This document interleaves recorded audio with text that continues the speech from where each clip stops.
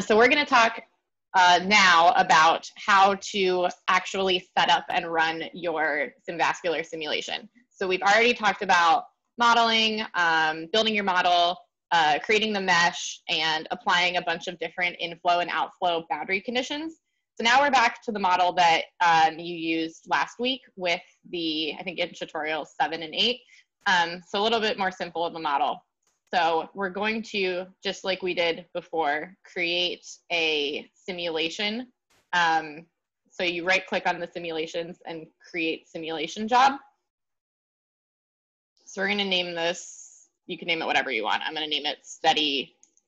Yeah, we can just name it steady. But anything that's descriptive for you to remember.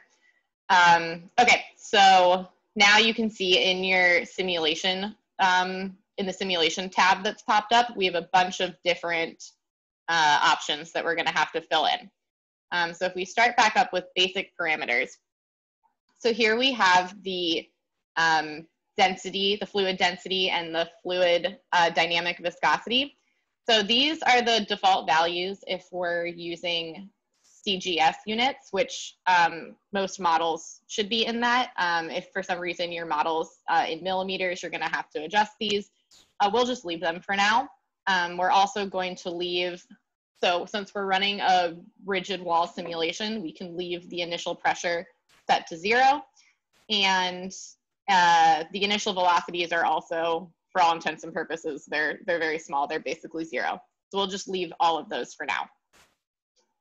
So then we already talked about this last time, so we have to reset them because I made a new simulation, but we're going to, again, prescribe the velocities here. So you can see the previous tutorial if you forget about that, but we've set the velocities and we're gonna just make resistance boundary conditions.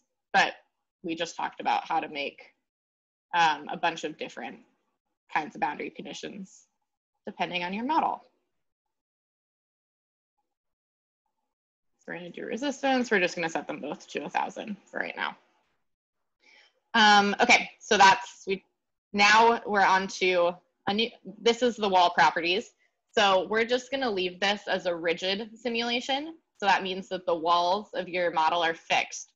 In future tutorials, we're gonna talk about deformable simulations.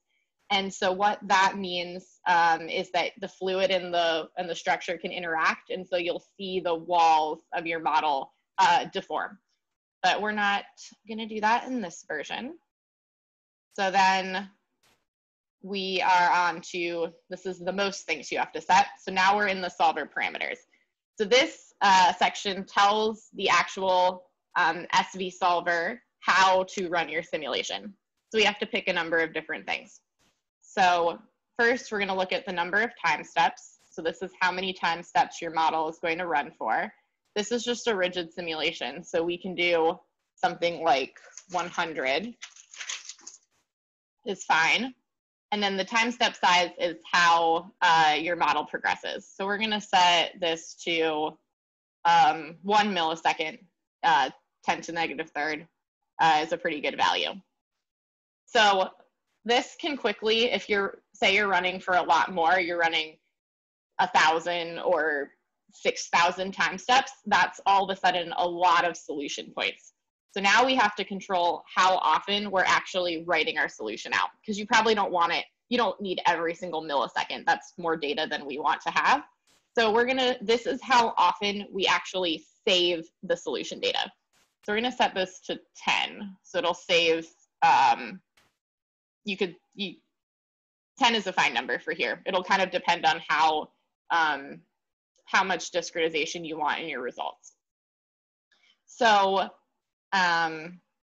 now we have a bunch of things that we're going to leave the same. So we do want stresses on the surfaces, so we'll leave that set to true. The force calculation method, so there's two options. Well, there's velocity, residual, or both. We'll leave this to velocity based. All that does is control, it's used for your wall shear stress calculation. And then these are just controlling what's printed out. So we can leave those. The step construction is the number of linear and nonlinear iterations per solve. I'm going to increase this to 4. For a more complicated model, you might increase it even more, but 4 is good for now. We're leaving pressure coupling and the backflow stabilization. Those we can just leave. We won't have to update. So then this section right here controls your linear iterations of the solver. So we do want residuals, and we're going to decrease this to 10 to the negative third also, and that'll just make our solution a bit more converged.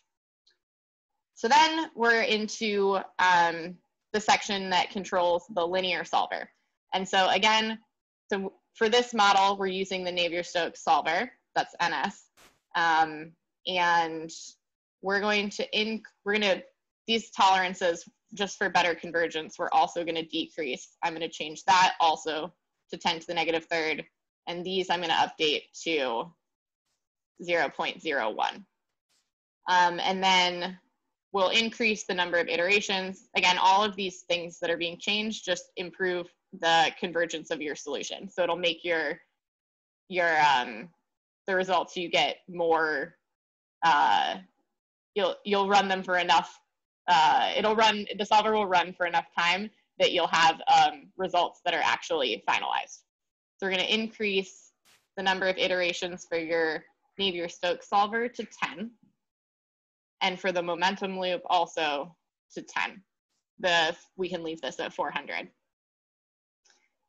And then we don't have to change anything down here. These default values will all be fine. So those are the solver parameters. So we've gone through basic parameters related to the fluid and the model, the boundary conditions, whether we're running a rigid or a deformable simulation, and then all of the parameters that we've set which control the actual solution, the solver itself. So we've set all those values, and now we're at the point where we have to actually generate the files that the solver will read. So we're going to use the mesh that we've already created, the one that we called mesh. And so now we're at the point, so if you go into your folder for the simulation, there won't be any files there. So what we have to do is create the data files for simulation. So you can see at the bottom down here, it says creating data files, and now it says the files have been created. So that actually writes out all the values we put in to text files. And at that point, we can, if you have MPI installed on your computer locally, you can use MPI and increase the number of processors that we're going to use to run the simulation up to 8. So what that means is it'll just take your job and it will distribute it across 8 different processors. So that will speed things up significantly because it'll take your model and split it into 8 chunks, and all of those can run in parallel. So instead of, it'll make it faster in that regard, since there's more computers doing the work for you, more processors doing the work for you. We can just leave that at 1 for now. And then you could also change the starting step number. So if we don't want to start at time step 0, we could put in a different number here. So that might be useful if maybe you've run a simulation and you realized, oh, I actually want to run this for more time. So if you'd already run 100 time steps, you could say, I want to start at 100 and run for an additional 100 time steps. That's what this would do. You could also say, oh, there was something went wrong, my computer crashed, my computer died, and I'd only made it to like the 30th time step. So I want to keep going from there. So you could start it there. We haven't run anything, so we'll start at time step 0. So at that point, you can hit run simulation. And so you can see in the bottom, it says running simulation, and it's so far 0% completed. So at that point, you just have to wait. depending, so this mesh is 200,000 elements, which isn't huge, but it's not the smallest it could be. So I think this will take, to run the simulation on this computer with one processor, I'm guessing it'll take about somewhere between 20 minutes and an hour maybe. So you can see now it's 1% completed. It shows, so you can see at the bottom, it'll show you the exact details for this are on the SimVascular website, but it shows you a bunch of different information down here. So we're on the first time step. It's showing us the residual, the current residual is, so it's getting small. It got bigger because we're moving. Every time step, it will increase and then decrease again as it goes through its iterations. So then it shows a bunch of different pieces of information here. And so that will just run in the background while we're not going to sit here and let it finish. But next tutorial, we'll look at the completed results and see how to post-process them. But just to see what happens while it's running,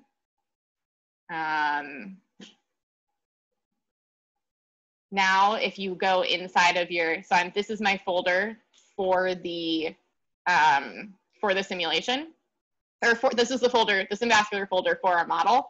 And if we go into the simulations subfolder, you can see that now we've created this, the SimVascular made a folder called study, and that's where it wrote out all of our, when I clicked that button, create simulation files, create data files for simulation, it wrote out these files. So the bct.dat and bct.vtp are both show you the inflow boundary conditions.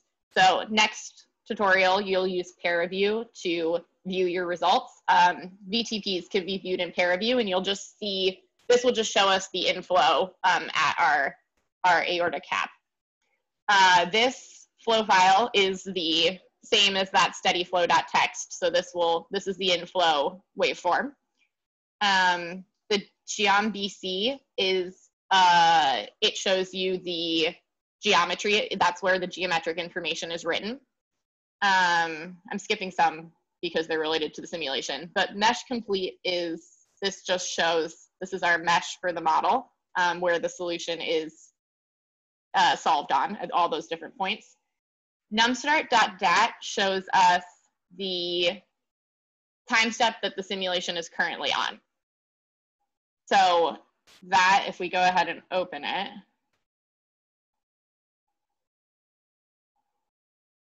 you can see that so it hasn't written anything out. It's on time step, it says it's on time step 0, but that's just because it hasn't made it to the 10th time step where we saved yet.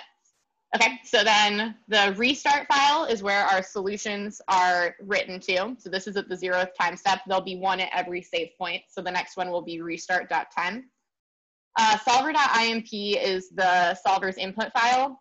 And then this .sv pre file was used, that was written out initially. And then the SimVascular ran this to generate like the boundary condition and the geom.bc and restart. So then, once you start the simulation, you end up with a log file and the hister.dat file, which this hister.dat saves every single line, like we could see at the bottom of SimVascular with all the different columns. So again, on the SimVascular website, there is detailed information about what every single one of those columns mean. So you don't have to look at these, but if you're interested in how you're checking on how your simulation is going, just to make sure it's still running, then these files can be used for that. And again, so now if we go back to SimVascular, we can see that we are now 5% completed. We're on the 5th time step. So we need 100 time steps. Yeah, I'm guessing it'll probably be half an hour that it'll take this. But next week, we will look at the files that are created from the simulation and how you'll actually post-process them.